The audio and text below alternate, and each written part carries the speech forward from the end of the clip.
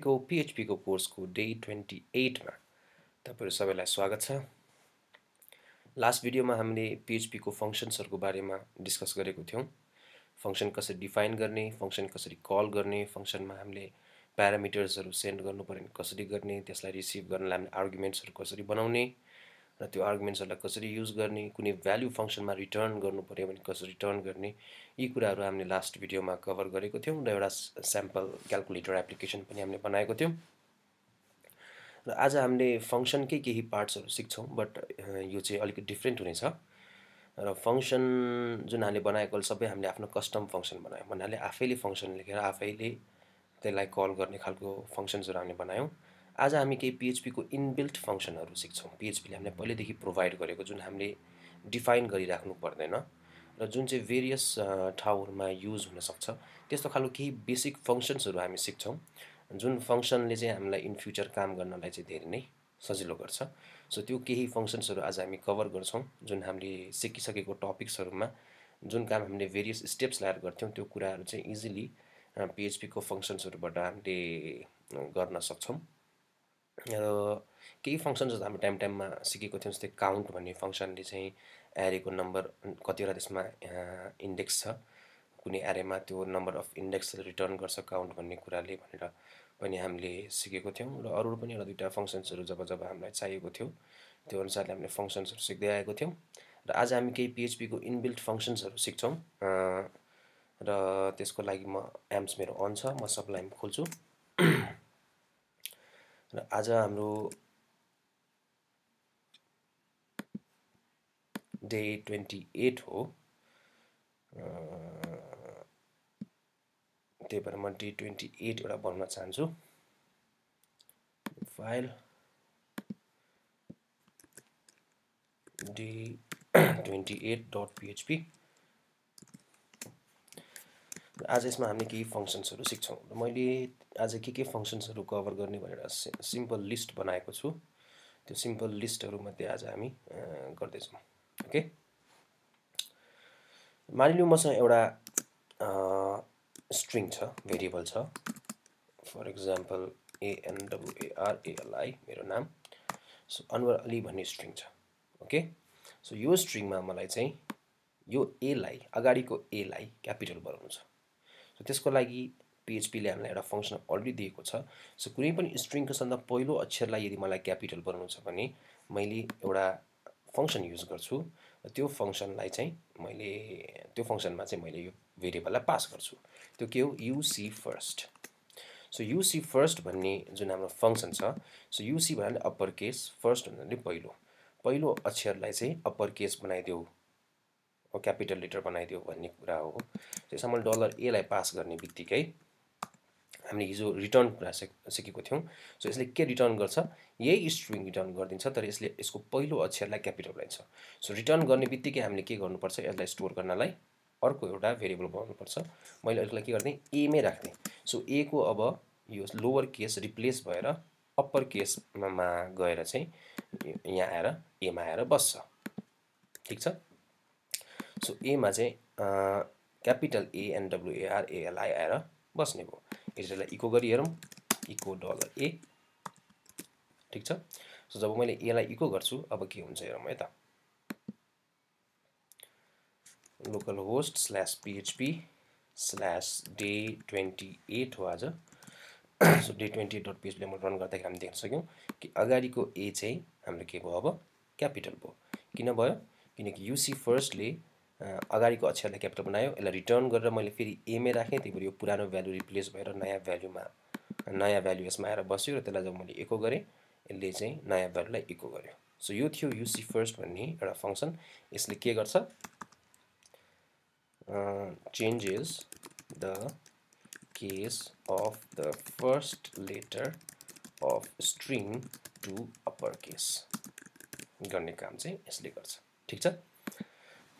अब यसरी फेरि म यो इको ए लाई कमेन्ट गर्दिन्छु। अर्को एउटा फंक्शन सिकौं। अहिले चाहिँ मैले यूसी फर्स्ट भन्नाले पहिलो अक्षरलाई अप्पर केस बनाउने मात्रै सिके। अब चाहिँ म के गर्छु भन्दाखेरि भयोभरको सबै अक्षरलाई मलाई यदि अप्पर केस बनाउनु पर्यो भने मैले के गर्न सक्छु त है। त्यसको लागि के छ भन्दाखेरि हामीसँग str भन्नाले स्ट्रिङ टु अप्पर भन्ने एउटा फंक्सन छ। सो str टु अप्पर भनेको यसले चाहिँ यो स्ट्रिङ पुरै स्ट्रिङलाई नै के गरिदिने भयो अप्पर केसमा चेन्ज गरिदिने भयो। यसमा पनि मैले सेम त्यसरी नै स्ट्रिङलाई पास गर्छु $a लाई पास गर्छु $a मा अहिले मेरो के छ capital A NWAR space ALI सुरुको अक्षर चाहिँ क्यापिटल छ बाकी सबै स्मल छ।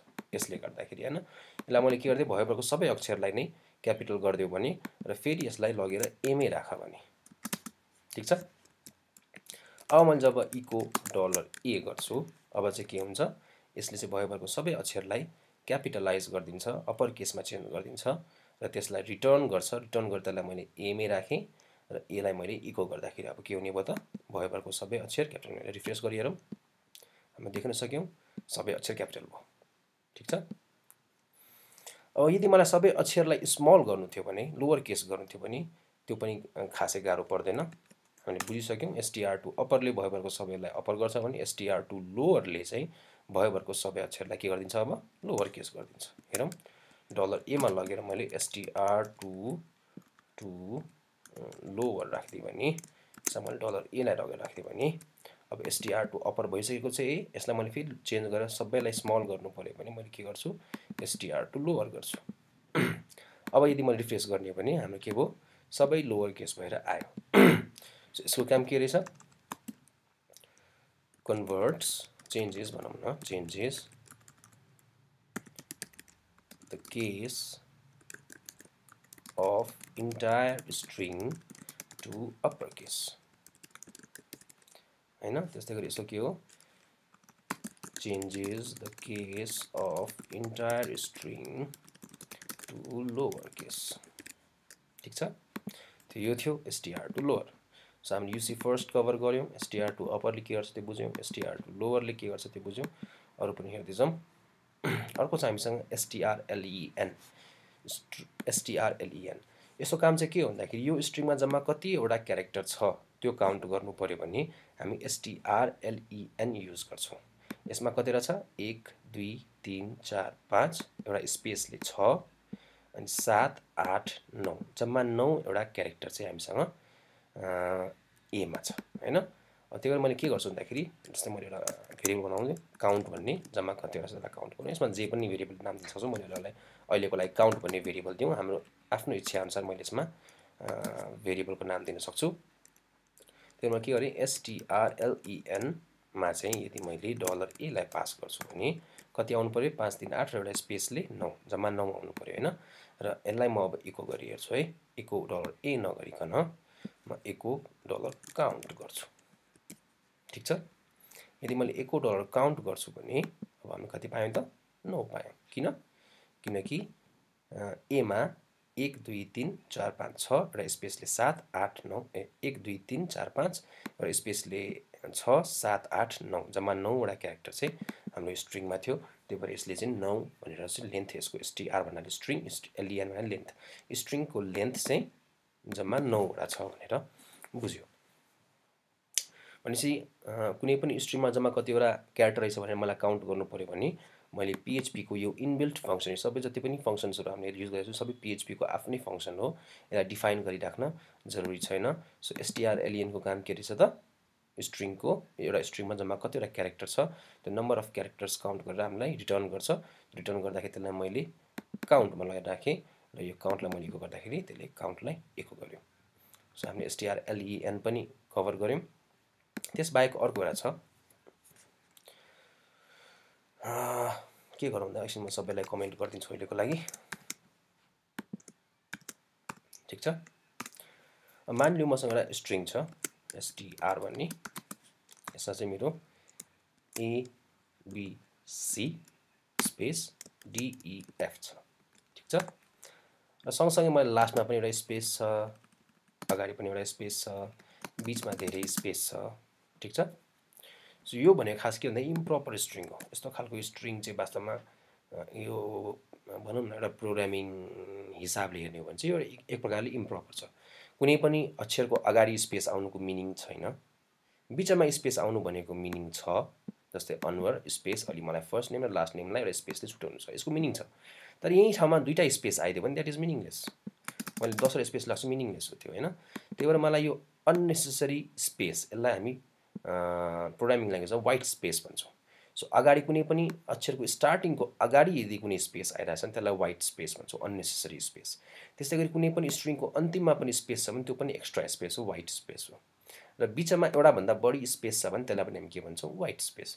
जति पनि वाइट स्पेसहरू छ त्यसलाई हटाउनु पर्यो भने हामीले एउटा स्ट्रिङलाई क्लिन गरेर ट्रिम गर्नु पर्यो भने हामीले एउटा फङ्सन युज गर्छौँ, त्यसलाई चाहिँ हामी ट्रिम भन्छौँ। ठिक छ, ट्रिमको काम के रहेछ, कुनै पनि स्ट्रिङमा भएको एक्स्ट्रा स्पेसहरूलाई रिमुभ गरिदिने। सो यदि मैले $str मा इक्वल्स टु ट्रिम भन्ने फङ्सन युज गरेर त्यसमा str लाई पास गर्छु भने अब के हुन्छ, यसले अगाडिको स्पेसलाई पनि हटाइदिन्छ, पछाडिको स्पेसलाई हटाइदिन्छ र बिचको मल्टिपल स्पेसहरूलाई पनि त्यसले हटाइदिन्छ। हेरौँ, अब मैले इको गर्न बिर्सेँ। अब म str लाई इको गर्छु, इको $str गर्दाखेरि हामी देख्न सक्छौँ कि यहाँ चाहिँ अब हाम्रो सबै एक्स्ट्रा वाइट स्पेसहरू रिमुभ भएर आएको छ। अब एकचोटि ट्रिम नगरिकन हेरौँ कस्तो हुँदो रहेछ। ट्रिम नगरिकन हेर्दाखेरि पनि हाम्रो जतिको त्यति नै छ हैन। यसको कारण चाहिँ के हो भन्दाखेरि, किनकि हामीले लास्ट टाइम सिकेको थियौँ HTML को लागि हामीले एउटा स्पेस दियौँ कि दुईटा स्पेस दियौँ कि तीनटा स्पेस दियौँ, HTML को लागि त्यो एउटा मात्रै स्पेस हो। तर यसमा चाहिँ के भयो भन्दाखेरि फरक, जुन लास्टमा आइरहेको स्पेस छ त्यसलाई पनि एउटा स्पेस हो है भनेर बुझेको छ, त्यही भएर लास्टमा पनि एउटा स्पेस एक्स्ट्रा आइरहेको छ। ठिकै छ, यो खासै त्यस्तो प्रब्लमेटिक कुरा हैन। तर जब हामीले यो इन्फर्मेसनलाई डाटाबेसमा स्टोर गरिरहेको हुन्छु त्यतिखेर यो एक्स्ट्रा स्पेसहरू पनि डाटाबेसमा के भइरहेको हुन्छ, स्टोर भइरहेको हुन्छ, किनकि डाटाबेस भनेको HTML हैन। त्यतिखेर जब हामी त्यसलाई स्टोर गर्छौँ त्यतिखेर त्यसले हामीलाई एक्स्ट्रा वाइट स्पेसहरू पनि स्टोर गरेर हुन्छ, जसले गर्दा हाम्रो अननेसेसरी स्पेसहरू डाटाबेसमा स्टोर भइरहेको हुन्छ। र सँगसँगै यदि मैले यो स्ट्रिङको लेन्थ क्याल्कुलेट गर्छु, strlen गरेर लेन्थ क्याल्कुलेट गर्छु, यसलाई पनि काउन्ट गर्छ, बिचको वाइट स्पेसलाई पनि काउन्ट गर्छ, यिनीहरूलाई पनि काउन्ट गर्छ। ठिक छ। सो HTML मा हामीले इको गर्दाखेरि मेबी वाइट स्पेसहरू डिस्प्ले नभए तापनि यो वास्तवमा वाइट स्पेसले हाम्रो एक्स्ट्रा भनौँ न मेमोरी युज गरिरहेको हुन्छ। त्यही भएर हामीले यो वाइट स्पेसहरू हटाउनलाई चाहिँ ट्रिम भन्ने भेरिएबल युज गर्छु र ट्रिमको काम के हो, एक्स्ट्रा वाइट स्पेसहरूलाई रिमुभ गरिदिने। ठिक छ। एकचोटि हामी के गरौँ भन्दाखेरि strlen अफ स्ट्रिङलाई इको गरी हेरौँ है एकचोटि के हुन्छ। सो मैले strlen ले रिटर्न गरिरहेछ के, number of characters in a string, त्यसलाई मैले डाइरेक्ट इको गर्छु। र यसमा मैले एउटा भेरिएबल राखेर भेरिएबलमा एसाइन गरेर त्यसपछि त्यो भेरिएबललाई इको गर्दा पनि हुन्छ। जसरी मैले यहाँ गरेको छु, strlen लाई मैले काउन्टमा राखेको छु र काउन्टलाई इको गरेको छु, त्यो गर्दा पनि भयो। अथवा strlen ले इको रिटर्न गरिरहेकै हुन्छ एउटा कुनै भ्यालुलाई, त्यसलाई मैले इको गरिदिएँ भने त्यो अटोमेटिकली प्रिन्ट हुन्छ।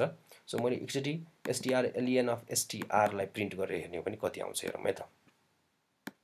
कति आयो, 19 आयो। अब यसले कसरी काउन्ट गर्यो त, अगाडिको स्पेस पनि गर्नु, 1 2 3 4 5 6 गर्दै गर्दै गर्दै गर्नु, जम्मा यसले 19 वटा भेट्यो। अब एकचोटि यसलाई ट्रिम गरौँ अनि हेरौँ कति आउँदो रहेछ। 19 नगर्ने कति आयो त, अब 17 आयो। ठिक छ। यसले चाहिँ वास्तवमा के गर्यो भन्दाखेरि अगाडिको र पछाडिको एक्स्ट्रा स्पेसलाई चाहिँ हटायो ट्रिमले हैन, तर बिचको वाइट स्पेसहरूलाई चाहिँ यसले ट्रिमले रिमुभ गरेको छैन। सो ट्रिमले वास्तवमा गर्ने वाइट स्पेसहरूलाई हटाउने काम चाहिँ के गर्छ भन्दाखेरि अगाडिको र पछाडिको वाइट स्पेसहरूलाई चाहिँ हटाउँछ, र बिचको वाइट स्पेसलाई हटाउनु पर्यो भने त्यसको लागि हामीसँग अर्को पनि एउटा फङ्सन छ जुन हामी डिस्कस गर्छौँ। सो अहिलेको हामी के बुझ्नु पर्यो भन्दाखेरि ट्रिम वाइट स्पेस एक्ज्याक्ट वास्तवमा वाइट स्पेस भनेको चाहिँ के हो भन्दाखेरि कि कुनै पनि सेन्टेन्स अथवा कुनै पनि स्ट्रिङ स्टार्ट हुनुभन्दा अगाडि कुनै एक्स्ट्रा स्पेस आइरहेको छ र कुनै पनि स्ट्रिङ एन्ड भएपछि कुनै एक्स्ट्रा स्पेस आएछ भने त्यसलाई चाहिँ वास्तवमा ट्रिमले चाहिँ के गरिदिन्छ, कम्प्लिटली रिमुभ गरिदिन्छ। त्यही भएर हामी अघि चाहिँ ट्रिम नगर्दाखेरि जम्मा 19 आइरहेको थियो, तर जब हामीले ट्रिम गऱ्यौँ के भयो, अगाडिको एउटा स्पेस र पछाडिको एउटा स्पेस घट्यो, जम्मा दुईटा स्पेस घट्यो। सो 19 - 2 17 हाम्रो अहिले दिइरहेको छ यसले है। सो ट्रिमको काम के हो, अगाडिको स्पेस र पछाडिको स्पेस अफ एनी स्ट्रिङ त्यसलाई रिमुभ गर्ने काम चाहिँ ट्रिमको काम हो। ठिक छ। ल अर्को एउटा हेरौँ। ल यसलाई पनि म एकछिनको लागि कमेन्ट गरिदिन्छु, कमेन्ट भित्र राखिदिन्छु। ट्रिमले के गर्ने रहेछ त, रिमुभ्स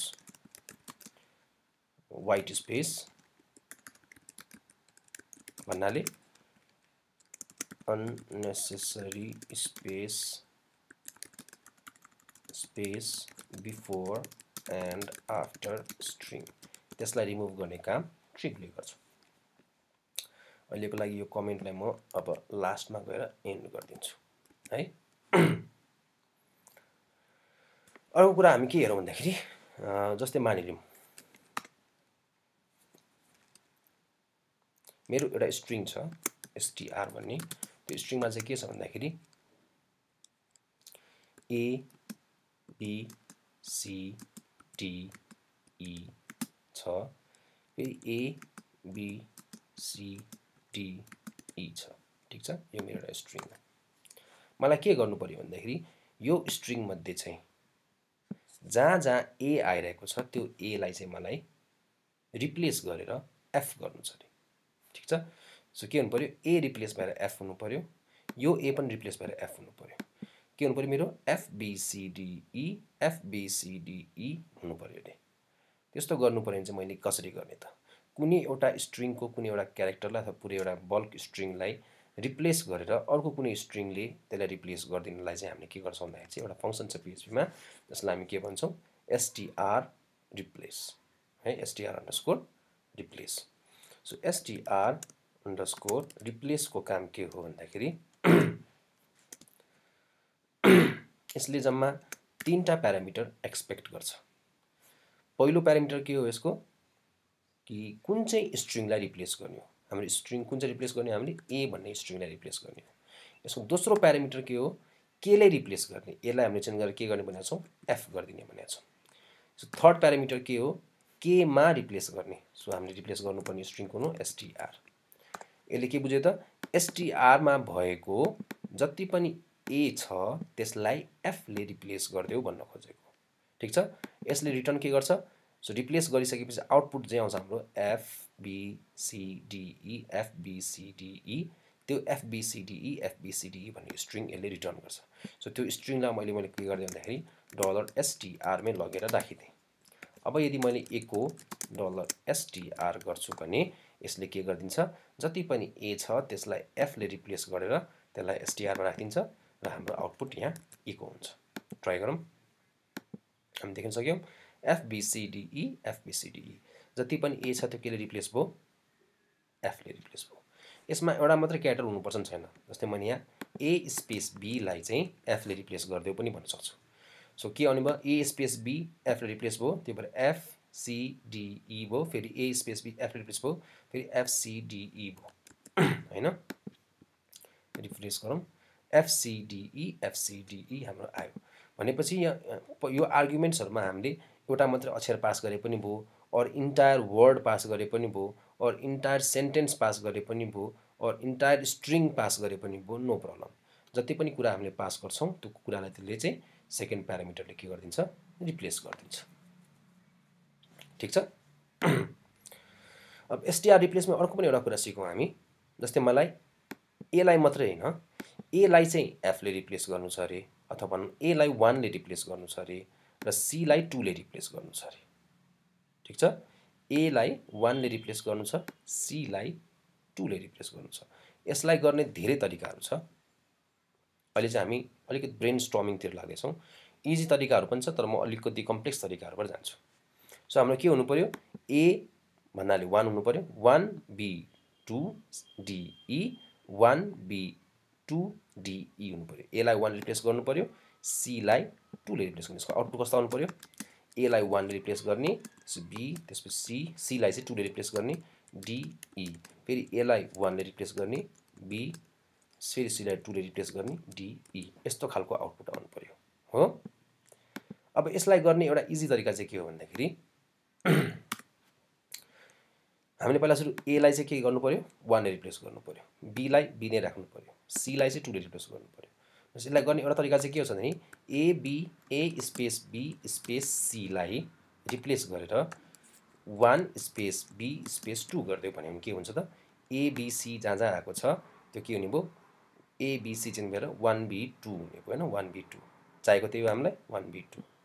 त्यस्तै गरी d e त d e नै आउने भयो, फेरि a b c फेरि चेन्ज भएर के हुनु पर्यो ए बी सी चेन्ज भएर 1B2 हुनु पर्यो। त्यहाँ हामीले के गर्यौं हुन त मलाई ए र सी मात्र चेन्ज गर्नु छ तर ए र सी बीचमा अरु पनि स्ट्रिङ भएको कारणले गर्दाखेरि मैले के गरे ए बी सी लाई नै 1B2 ले रिप्लेस गर्दियो केमा $str मा रिप्लेस गर्दियो त्यसलाई इको गरेर हेरौँ यसरी के आउँदै छ। सो ए रिप्लेस भएर 1 भयो बी रिप्लेस भएको छैन 2 सी रिप्लेस भएर 2 भयो डी ई रिप्लेस भएको छैन फेरि ए 1 भयो सी 2 भयो। ठीक छ एउटा तरिका यो हो। भनेपछि कहिले कहिले हामीले बी लाई रिप्लेस गर्नु छैन त्यही भएर बी लाई बी नै लेखिदिन पनि सक्छौं यसरी हामीले हैन बी लाई चाहिँ रिप्लेस नगर ए र सी लाई मात्र रिप्लेस गरेर पनि भन्न सक्यौं। यसलाई गर्ने अर्को तरिका चाहिँ के छ भन्दाखेरि मैले str equals to str underscore replace के गर्न सक्छु भन्दाखेरि किनकि यहाँ मलाई दुईटा फरक फरक क्यारेक्टरलाई रिप्लेस गर्नु छ त्यसले मैले एरे युज गर्न सक्छु एउटा भन्दा बढी कुरालाई रिप्लेस गर्न। सो मैले एउटा चाहिँ ए लाई रिप्लेस गर्नु छ अर्को चाहिँ मैले सी लाई रिप्लेस गर्नु छ हैन के ले रिप्लेस गर्नु छ फेरि एरे दिन सक्छु ए लाई 1 ले रिप्लेस गर्नु छ र सी लाई 2 ले रिप्लेस गर्नु छ हो।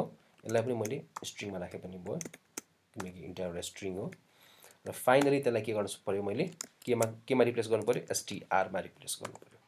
सो str रिप्लेस ए लाई 1 ले सी लाई 2 ले केमा str मा।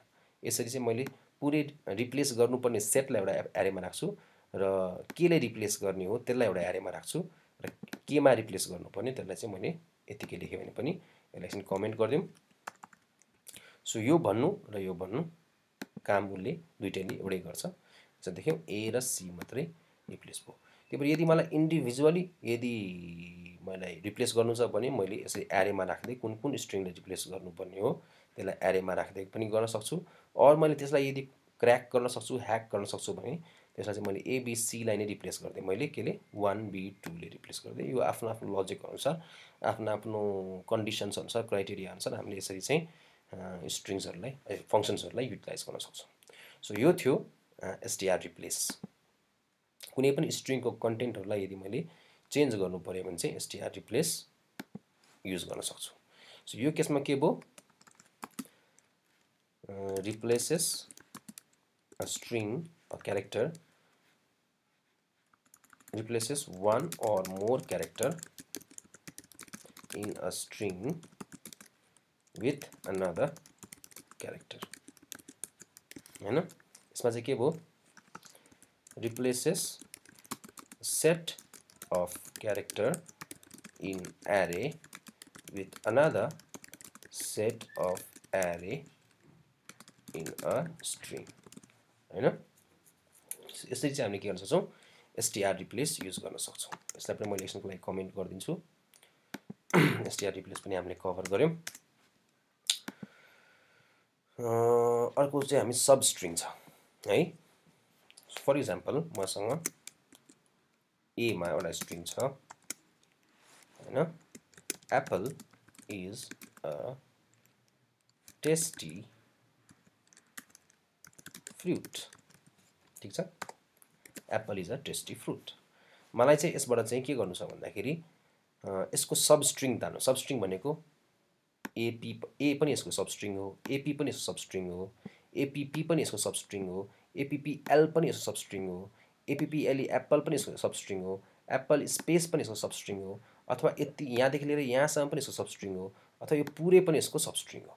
मलाई चाहिँ यो पुरै स्ट्रिङबाट एउटा कुनै टुक्रालाई तानेर ल्याउनु छ भने चाहिँ मैले सब स्ट्रिङ युज गर्न सक्छु। कसरी युज गर्ने सब स्ट्रिङ मैले substr सब स्ट्रिङ गर्छु कुन चाहिँ स्ट्रिङ लाई मैले कुन चाहिँ स्ट्रिङ भन्नाले ए को सब स्ट्रिङ मलाई चाहिएको छ र के गर्छु भन्दाखेरि कहाँदेखि कहाँसम्मको मलाई स्ट्रिङ तान्नु छ त्यो चाहिँ मैले यहाँ दिन्छु। फर एक्जाम्पल मलाई इन्डेक्स दिनु पर्यो यो भनेको 0th इन्डेक्स हो यो भनेको लास्ट इन्डेक्स हो हैन। सो मलाई 0 देखि लिएर 0th इन्डेक्स देखि लिएर जम्मा 5 वटा तान्नु छ। यो 5th इन्डेक्स हैन यो 5 वटा यो भनेको कुन इन्डेक्सबाट स्टार्ट गर्ने र यो भनेको कति वटा तान्ने। सो 0 बाट स्टार्ट गर र 5 वटा तान्न भनेछ मैले भनेपछि 1 2 3 4 5 जम्मा 5 वटा तानेर यसले एप्पल तान्ने भयो। यसले रिटर्न गरेर केमा राख्छ एउटा भेरिएबल राख्नु पर्यो त्यसलाई मैले चाहिँ अलि sub भन्ने एउटा भेरिएबल बनाइदिए। सो सब भन्ने भेरिएबलमा यसले चाहिँ के गर्छ 0 बाट स्टार्ट गरेर ए भन्ने स्ट्रिङमा 0 देखि स्टार्ट गरेर जम्मा 5 वटा क्यारेक्टरलाई तान्ने भयो। भनेपछि हाम्रो एक्सपेक्टेसन अनुसार के आउनु पर्यो एप्पल भन्ने स्ट्रिङ चाहिँ सबमा आएर बस्छ यसलाई म इको गरेर हेरौँ इको डलर सब के आयो त हाम्रो एप्पल मात्रै आयो अब मैले के गर्छु भन्दाखेरि 0 बाट स्टार्ट नगरिकन यदि मैले 0 1 2 3 4 5 6 बाट स्टार्ट गर्छु है त 6th इन्डेक्स बाट स्टार्ट गरेर मलाई 5 वटा ताना भन्यो भने यसले के गर्ने भयो 0 1 2 3 4 5 6 बाट स्टार्ट आई बाट स्टार्ट हुने भयो र यसले 1 2 3 4 5 यहाँसम्म यसले तान्ने भयो है हेरौँ इज अ स्पेस सम्म यसले तान्यो सो के भयो 1 2 3 4 ए पछिको स्पेस पनि यसले तानेर जम्मा 5 वटा स्ट्रिङ तान्यो यसरी चाहिँ मलाई चाहिँ कुनै पनि स्ट्रिङमा त्यसको सबस्ट्रिङलाई चाहिँ मैले यसरी युज गर्न सक्छु अब यदि मलाई आई पछि भयोभरको सबै तान्नु छ भने मैले लास्ट आर्गुमेन्ट नदिए पनि हुन्छ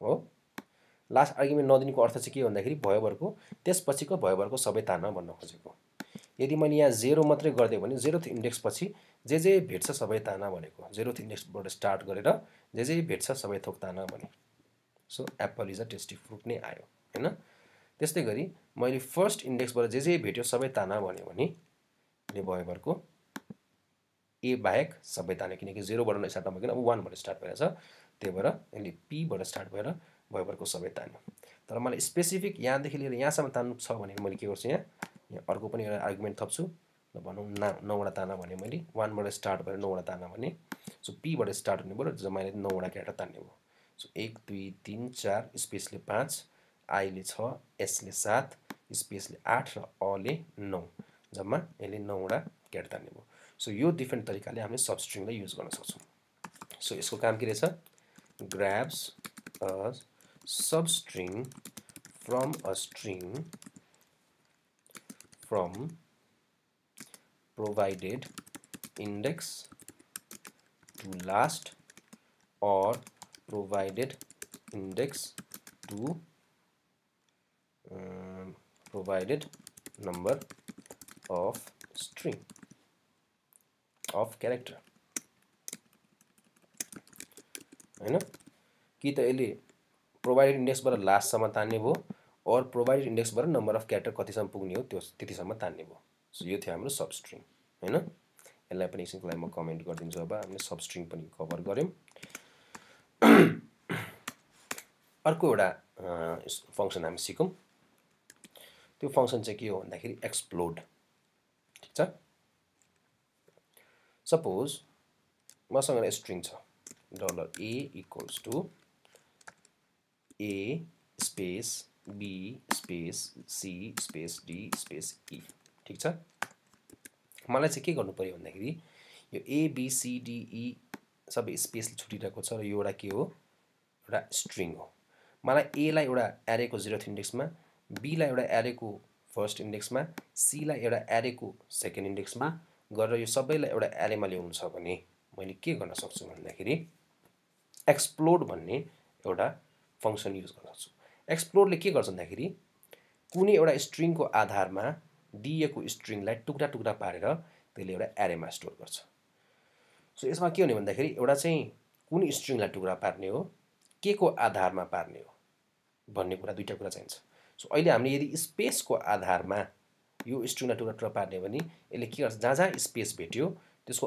अगाडिको त्यसको एन्ट्रीहरुलाई चाहिँ त्यसले के गर्छ टुक्रा टुक्रा पार्दिन्छ सो ए एउटा टुक्रा हुने भयो स्पेसको आधारमा हैन बी अर्को टुक्रा हुने भयो सी अर्को टुक्रा हुने भयो डी अर्को टुक्रा हुने भयो र ई अर्को टुक्रा हुने भयो सो यदि मैले स्पेसको आधारमा यो स्ट्रिङलाई टुक्राउने हो भने मैले एउटा एरे पाउँछु जुन चाहिँ के हुन्छ A B C D E so एक्सप्लोडको काम के हो स्ट्रिङलाई एरेमा चेन्ज गर्ने तर कुनै एउटा स्ट्रिङको आधारमा कुनै एउटा क्यारेक्टरको आधारमा हामीले चाहिँ टुक्राउनु पर्ने हुन्छ फर एक्जाम्पल चाहिँ मैले एआरआर भन्ने एउटा एरे बनाउँछु किनकि एक्सप्लोडले एरे रिटर्न गर्छ सो एआरआर भनेको एरे हुन्छ त्यही भएर यसलाई के गर्छु मैले एक्सप्लोड गर्छु केले स्पेसको आधारमा केलाई $a लाई सो स्पेसको आधारमा मैले यसलाई टुक्राउने छु त्यही भएर यसले के रिटर्न गर्ने भयो एरे रिटर्न गर्ने भयो जुन एरे गएर एआरआर मा गएर बस्छ ठीक छ अब मैले यो एआरआर लाई var dump गरेर हेर्ने हो भने var_dump गरेर $a लाई हेर्ने हो भने ARR भनेको के हुँदो रहेछ a हैन ARR लाई हेर्ने हो भने हामी देख्न सक्छौं कि ARR भनेको एउटा एरे हो जसमा जम्मा 5 वटा त्यसको इन्डेक्स छ हेरौं सो ARR भनेको एरे हो जसमा 5 वटा त्यसको इन्डेक्स छ 0th इन्डेक्समा A फर्स्ट इन्डेक्समा B र सेकेन्ड इन्डेक्समा C थर्ड इन्डेक्समा D र फोर्थ इन्डेक्समा E छ हो सो यसरी चाहिँ मैले स्ट्रिङलाई कुनै एउटा क्यारेक्टरको आधारमा टुक्रा टुक्रा पार्न सक्छु ठीक छ अब फेरि यो टुक्रा भएको एरेलाई यदि मलाई जोडेर फेरि स्ट्रिङ बनाउनु छ भने कसरी बनाउन सक्छु त मैले ठ्याक्क एक्सप्लोड भनेको स्ट्रिङलाई टुक्रा पारेर एरे बनाउनु हो र अर्को एउटा फंक्सन छ इम्प्लोड भन्ने त्यो चाहिँ एरेलाई फेरि जोडेर स्ट्रिङ बनाउने भनेपछि मैले अर्को एउटा एरे बनाउँछु ARR2 भन्ने जसले चाहिँ के गर्छ भन्दाखेरि यो एरेलाई फेरि जोडेर स्ट्रिङ बनाइदिन्छ त्यसलाई के गर्नु पर्यो हामीले इम्प्लोड भन्ने फंक्सन कल गर्नु पर्यो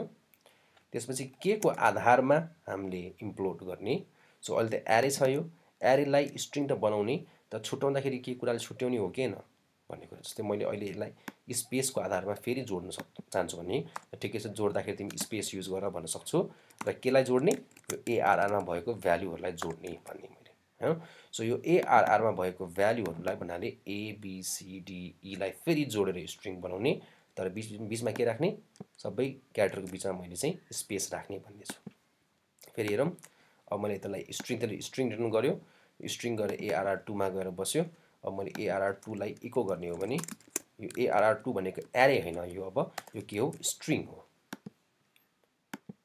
देख्यौ हामीले A space B space D space E मैले स्पेस नै युज गरेर जोड्नु पर्छ भन्ने पनि छैन मैले यहाँ कमा युज गरेर जोड्दियो है पनि भन्न पाएँ सो अब के हुने भयो A B C D E हुने भयो यसरी सो इम्प्लोड काम के हो कुनै पनि एरेमा भएको भ्यालुहरुलाई जोडेर फेरि स्ट्रिङ बनाउने तर जोड्नलाई के युज गर्ने भन्न पनि पाउँछ हामीले कमा युज गर्ने खाली के पनि नराख जोड्दाखेरि टाँसेर जोड भन्नु पर्यो मैले यहाँ चाहिँ ब्ल्याङ्क खाली कोड मात्र राखे भने त्यो के हुन्छ अब त्यो टाँसेर आउँछ यसरी सो यसरी चाहिँ एक्सप्लोडले टुक्राउने काम गर्छ इम्प्लोडले जोड्ने काम गर्छ ठीक छ सपोज मसँग अर्को एउटा एरे छ $a equals to के हेरौं apple is a tasty fruit ठीक छ अब यदि मैले यसलाई स्पेसको आधारमा टुक्राउने हो भने एप्पल एक ठाउँमा आउँछ इज एक ठाउँमा आउँछ एक ठाउँमा आउँछ टेस्टी एक ठाउँमा आउँछ फ्रुट एक ठाउँमा आउँछ हो तर यसलाई मैले स्पेसको आधारमा हैन मैले चाहिँ यसलाई a को आधारमा टुक्राउ भन्छु ठीक छ सो म के गर्छु भन्दाखेरि ARR equals to explode के को आधारमा a को आधारमा केलाई $a लाई अनि चाहिँ यो a ले कहाँ भेट्छ एउटा a यहाँ छ तर यसले यो a लाई काउन्ट गर्दैन किनकि यो a भनेको लोअर केस a हो यो a भनेको क्यापिटल केस a हो त्यही भएर यो a को आधारमा टुक्रिदैन कुन a को आधारमा टुक्रिन्छ यो एउटा यसले a यहाँ भेट्छ अर्को a यहाँ भेट्छ यो दुईटा a को आधारमा यसले टुक्राउँछ सो पहिलो एरेको पहिलो इन्डेक्समा गएर के बस्छ एप्पल इज स्पेस गरेर बस्छ त्यसपछि दोस्रो इन्डेक्समा गएर के बस्छ स्पेस र t गएर बस्छ तेस्रो इन्डेक्समा गएर के बस्छ STY फ्रुट सम्म गएर बस्छ जहाँ जहाँ यसले a भेट्यो त्यो a को आधारमा यसले के गर्दिने भयो टुक्राइदिने भयो ट्राई गरौँ अब यसरी यो ARR लाई भ्याडम्प गरेर हेर्छु म भ्याडम्प $ARR गर्ने हो भने के आउँदो रहेछ हेरौँ है त फर्स्टमा के आयो एप्पल इज स्पेस आयो दोस्रोमा के आयो स्पेस र t आयो त्यसपछि सेकेन्ड इन्डेक्समा के आयो STY र फ्रुट आयो जति पनि स्मल लोअर केस a थियो त्यो लोअर केस a को आधारमा पुरै स्ट्रिङ के भयो टुक्रा टुक्रा भयो भनेपछि मैले तपाईलाई देखाउन खोजेको कुरा के भन्दाखेरि एक्सप्लोड गर्नलाई हामीले स्पेस अथवा कमान्ड नै युज गर्नुपर्छ भन्ने छैन कुनै पनि स्ट्रिङको आधारमा कुनै पनि क्यारेक्टरको आधारमा हामीले टुक्राउन सक्छौं यहाँसम्म कि मैले यो इज को आधारमा टुक्राउन सक्छु यदि मैले यहाँ इज राख्दै भने यसले जहाँ जहाँ इज छ त्यो इज खोज्छ र इज को अगाडिको पार्ट र पछाडिको पार्टलाई यसले के गरिदिन्छ एरेमा राखिदिन्छ ठीक छ ल अब चाहिँ के गर्नु भने एक्सप्लोडको काम के रहेछ त separates a string and places each pieces into an array with respect to a character or a string. एउटा क्यारेक्टर अथवा पुरै स्ट्रिङ को आधारमा यसले एउटा स्ट्रिङलाई टुक्रा टुक्रा पारेर त्यसलाई एरेमा राख्दिन्छ हैन। इम्पोर्टको काम के हो? joins the values of an array and changes it to a string with respect to a character or a string हैन। एरेमा भएको कुरालाई फेरिले जोइन गरेर र स्ट्रिङ बनाइदिन्छ with respect to a character. यहाँ जुन क्यारेक्टर मैले दिएको छु त्यो क्यारेक्टरको आधारमा त्यसले जोड दिन्छ। यदि मैले यहाँ कमा दिएको छु नि कमाको कमान्डलाई युज गरेर त्यसले सबै स्ट्रिङलाई जोडिदिने हो। ठीक छ। सो यो थियो एक्सप्लोड र इम्प्लोड आज हामीले कभर गर्नुपर्ने अर्को फंक्सन। ठीक छ। अनि के कभर गर्यौं हेरौं? सब स्ट्रिङ कभर गर्यौं, str रिप्लेस कभर गर्यौं, str टु लोवर कभर गर्यौं, str टु अप्पर कभर गर्यौं, ट्रिम पनि कभर गर्यौं, एक्सप्लोड इम्प्लोड पनि कभर गर्यौं, str लेन र यूसी फर्स्ट कभर गर्यौं। एउटा लास्ट एउटा फंक्सन हामीले कभर गर्न बाँकी छ इन्क्लुड भन्ने जुन एकदमै इम्पोर्टेन्ट फंक्सन हो। ठीक छ। फ्युचरमा सबै मेबी सबैभन्दा बढी युज गर्ने फंक्सन नै हाम्रो इन्क्लुड होला है। इन्क्लुड को काम के हो त? इन्क्लुड भने के भन्दाखेरि अ सेट अफ भनौं न कोडलाई चाहिँ हामीले एउटा फाइलमा राख्छौं र त्यो फाइललाई हामीले इन्क्लुड गरेर सबै ठाउँमा युज गर्न सक्छौं। यसलाई प्र्याक्टिकल एउटा एक्जाम्पल हेरौं है त। सपोज मैले एउटा फाइल बनाउँछु है। यो फाइलको नाम चाहिँ अहिले म के पनि राख्दिन, नर्मल एचटीएमएल फाइल बनाउँछु। ठीक छ। यसलाई सेभ गर्ने पहिला सुरु अहिलेको लागि test.html अथवा test.php भनेर सेभ गरौँ है। यसमा मैले एउटा एचटीएमएल बनाउँछु र टाइटलमा मैले चाहिँ माई वेबसाइट लेख्छु। ठीक छ। र बडीमा म गएर चाहिँ सर्टेन कुराहरू लेख्छु। ठीक छ। म अर्को पनि एउटा फाइल बनाउँछु test2.php। ठीक छ। यसमा पनि म html लेख्छु। यहाँ पनि मेरो हेडिङ चाहिँ माई वेबसाइट नै हो र बडीमा पनि म सर्टेन कुराहरू लेख्छु।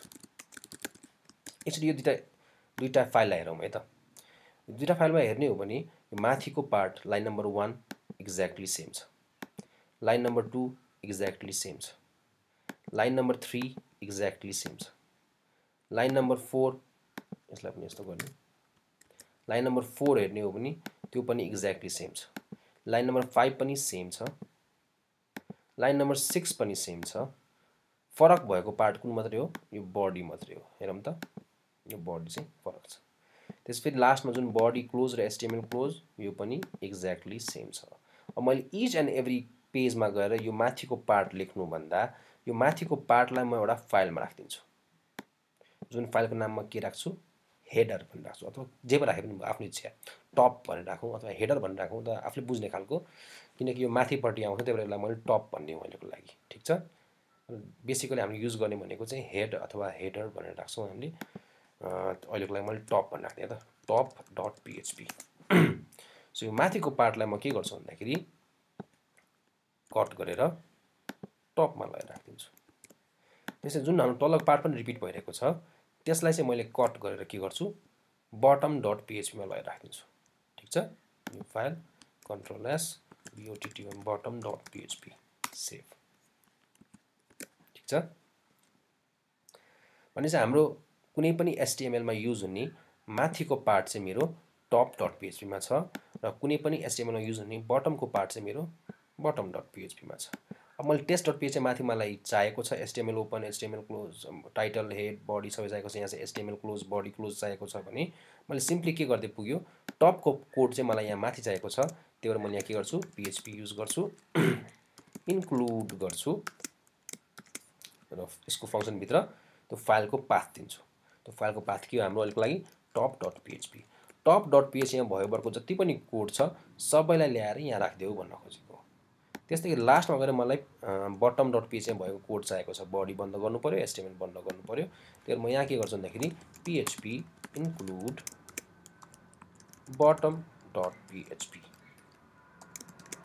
ठीक छ र बिचमा आफूले लेख्नुपर्ने कोड मैले लेख्न सक्छु ठीक छ for example this is test.php लेखेँ मैले ठीक छ यो चाहिँ मेरो बडी हो त्यस्तै गरी test2 बनाएको थिएँ मैले यसको बडीमा चाहिँ म दिस इज test2.php हो हैन test2.php हो अब यसको मेरो माथिको पार्ट लाइन नम्बर 1 देखि लाइन नम्बर 6 को पार्ट एक्ज्याक्टली top.php सँग मिल्छ त्यसैले मैले यहाँ पनि के गरे पुग्यो फेरि यो कोड नलेखिकन मैले सिम्पली php include top.php गरे पनि पुग्यो त्यसै तलको part exactly same as bottom.php छ त्यही भएर मैले तलको पार्टलाई हटाएर मैले के गर्न पाएँ php include bottom.php मेरो include को स्पेलिङ मिलेको छैन जस्तो छ clu हैन include bottom.php सो include को काम के हो कुनै अर्को फाइलको सबै कोडलाई तानेर यो फाइलमा ल्याउनु पर्ने छ भने म त्यसमा के गर्छु include भन्ने फंक्सन युज गर्छु सो जब मैले अब top.php लाई ब्राउज गर्छु आई मिन test.php लाई ब्राउज गर्छु यसले के गर्ने भो टपलाई तानेर माथि ल्याउने भो बटमलाई तानेर तल ल्याउने भो र बिचमा दिस इज test.php आउने भो ट्राई गरौँ अब मैले डे 28 नगरिकन test.php गर्छु भने के देख्न सक्छौं हामी दिस test.php त आएको छ तर यसलाई यसको सोर्सलाई हामी कन्ट्रोल यु गरेर हेर्ने हो भने माथिको पार्ट पनि आएको छ तलको पार्ट पनि आएको छ र बडी भित्र हामी दिस इज test.php पनि आएको छ कसरी आयो त हामी यहाँ कोड नलेखे पनि इन्क्लुड गरेको छौं इन्क्लुड top.php गर्ने बित्तिकै टपको पार्ट सबै आएर test.php मा आयो र बटमको पार्ट पनि सबै आएर bottom.php मा आयो र हामीले माथि बिचमा चाहिँ आफ्नो जे लेख्नु पर्ने कुरा मात्रै भयो यसले गर्दा हामीले के भयो मल्टिपल लाइन अफ कोड एउटै लाइनमा के भयो हामीले त्यसलाई रियुज गर्न सक्यौं मल्टिपल फाइल्सहरुमा भोलिको हामीले वेबसाइट कुनै पनि वेबसाइट हेरौं हामी फर एक्जाम्पल के भन्ने कुनै कुनै वेबसाइट हेरौं न ब्लग कुनै ब्लग हेरौं अथवा यस्तो गरौं blog ब्लग भनौं हैन ब्लग गरेर हेरौं र सिम्पल साइट भन्ने ब्लग यसै ल ओके यो भन्दा पनि कुनै एउटा ब्लग blogging.org हेरौं ल हामीले कुनै पनि वेबसाइट धेरैसो वेबसाइट जति पनि हामी हेर्छौं त्यो वेबसाइटमा एउटा कमन कुरा के पाउँछ भन्दाखेरि त्यसको माथिको पार्ट जस्तै get a free domain name भनेको छ हैन get a free domain name अनि यहाँनिर हाम्रो लोगो छ अनि यहाँनिर लिंकहरु छ तलपट्टि फुटर गएर हेर्ने भने फुटरमा पनि यो ब्लग अबाउट प्राइभेसी पोलिसी यिनीहरु सबै कुरा छ हैन त्यस्तै साइड बार हेरौं साइड बारमा पनि हामीले केही यहाँ यस्तो खालको high I am Zach I created blogging.org भन्ने कुराहरु छ हैन म यदि रिसोर्सेसमा जान्छु भने पनि अर्को कुनै पेजमा पुगे हामीले देख्न सक्यौं यो माथिको पार्ट एक्ज्याक्टली सेम छ यो साइड बारको पार्ट पनि एक्ज्याक्टली सेम छ यो फुटरको पार्ट पनि एक्ज्याक्टली सेम छ चेन्ज भएको पार्ट के मात्रै हो यति मात्रै हो सो यस्तो काम गर्नलाई के गर्न सक्छु भन्दाखेरि मैले यो माथिको पार्टलाई एउटा फाइलमा राख्छु यो साइडको पार्टलाई एउटा फाइलमा राख्छु र फुटरको फाइललाई एउटा फाइलमा राख्छु र के हुने भयो त फाइनली हाम्रो सिम्पली यतिलाई म इन्क्लुड गर्छु यतिलाई पनि म इन्क्लुड गर्छु र तलकोलाई पनि इन्क्लुड गर्छु र चेन्ज गर्ने पर्ने पार्ट कुन हो मेरो यति पार्ट चाहिँ चेन्ज गर्नुपर्ने पार्ट हो यसलाई चाहिँ म आफैले लेख्छु सो मैले के भयो हरेक फाइलमा गएर यो कोड लेखेर बस्नु परेन यो कोड लेखेर बस्नु परेन यो कोड लेखेर बस्नु परेन यसलाई मैले इन्क्लुड मात्रै गरे पुग्यो सो इन्क्लुड भनेको रियल टाइममा जब हामीले वेबसाइटहरु बनाउँछौं त्यतिखेर सबैभन्दा बढी युज हुने कुरा नै इन्क्लुड हो तर यसलाई राम्रोसँग बुझ्न जरुरी छ यसको अरु पनि अल्टरनेटिभ्सहरु पनि छ जुन हामी इन फ्युचर जब हामीलाई चाहिन्छ त्यतिखेर हामी डिस्कस गर्दै जान्छौं बट अहिलेको लागि तपाईहरुले बुझ्नुपर्ने कुरा यति नै हो मैले केही बेसिक PHP को फंक्शन्सहरु तपाईलाई आज कभर गरे इनबिल्ट फंक्शनहरु जुन चाहिँ हाम्रो रेगुलरली गरिराख्नु पर्ने इन फ्युचर जब हामी प्रोजेक्ट्सहरुमा काम गर्न थाल्छौं त्यतिखेर सबैभन्दा बढी युज हुने फंक्शन्सहरु एकदम मोस्ट कन्स्ट्यान्टली युज हुने फंक्शनहरु चाहिँ हामीले आज कभर गर्यौं र तपाईहरुलाई यो भिडियो मन पर्यो होला तपाईले बुझ्नुभयो होला र तपाईले यो भिडियो बुझ्नु भएको छ भने यसलाई सब्स्क्राइब गर्नुहोस् र नेक्स्ट भिडियोको लागि तपाई मेबी हामी चाँडै नै नेक्स्ट भिडियो लिएर आउँछौँ र त्यसमा चाहिँ हामीले माइस्क्युएलको पार्टहरू अब स्टार्ट गर्नेछौँ। PHP युज गरेर कसरी डाटाबेसमा भ्यालुहरू स्टोर गर्ने त्यो पार्टहरू हामी कभर गर्नेछौँ। आजलाई यति नै गरौँ। C you tomorrow.